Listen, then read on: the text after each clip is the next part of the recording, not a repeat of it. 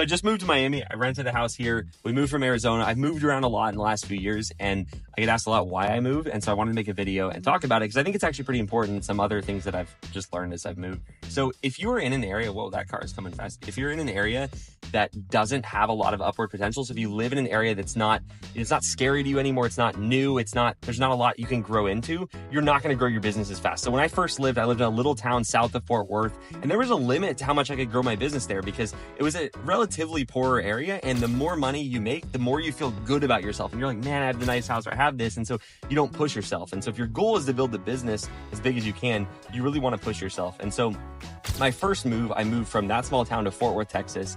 And same thing happened. It was a new town. I could hardly afford any of the houses there. It was really expensive. And there was a lot of like fancy stuff that I just wasn't at the level yet for. Like I didn't have the business. There's way bigger businesses than mine. And so I lived there for a while, but then I started getting comfortable there again. I got a nice house in a nice part of Fort Worth, and that's fine. I'm not saying that's a bad thing, but my goal has always been to grow my business and take it to the next level. And so I was reading a book and it was like, man, you just got to move. Like if you cap out in an area, if you don't feel excited about it anymore, you got to move. You got to be willing to kind of stay dangerous. And so that's what I did. I moved to Miami for the first time.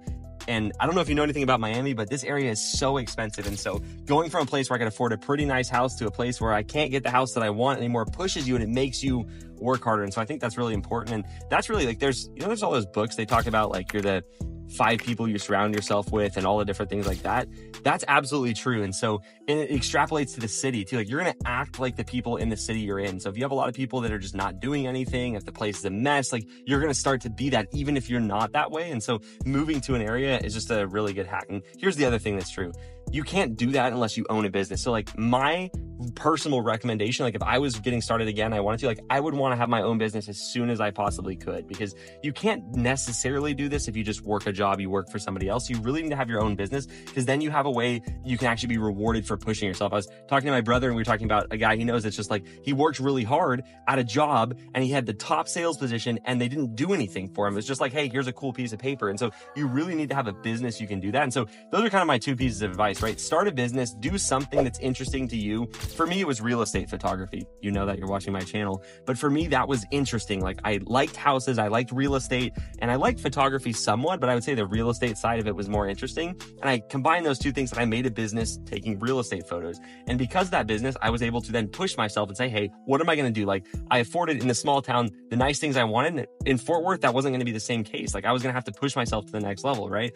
And so in order to do that, what did I have to do? I had to hire people and I had to grow my team and I had to push it to the point where we had well over 10 employees. And so the same thing applied. Okay, then I moved somewhere else. What am I going to do? What's my ability to take this skill and take it to the next level? So my real estate photography business still exists in Fort Worth, but I started a business helping people all over the United States start their own real estate photography businesses. And so the whole thing is, if you move to a new area, you will push yourself and it will absolutely motivate you.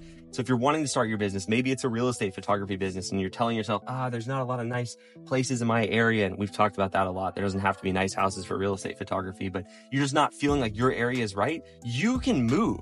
Like I heard a quote the other day I loved, which is, you're not a tree, you don't have roots. Like you can absolutely get up and move. And so if you're struggling to find the motivation or just to really like make a change in your life, I highly, highly recommend moving cities. You're going to lose everybody you know. And that sounds like a bad thing. It sounds like a scary thing. It's absolutely not. It allows you a chance to start fresh, and you have the internet. You see those people all the time on the internet, probably more than you see them in real life anyway. And so moving allows you to reset. And the cool thing about moving as well is your habits reset also. So if you have bad habits or you're around people that don't help you, or you're in a funk, it's the same thing every day. Like the number one thing you can do, absolutely, there's a lot of people up here, is move.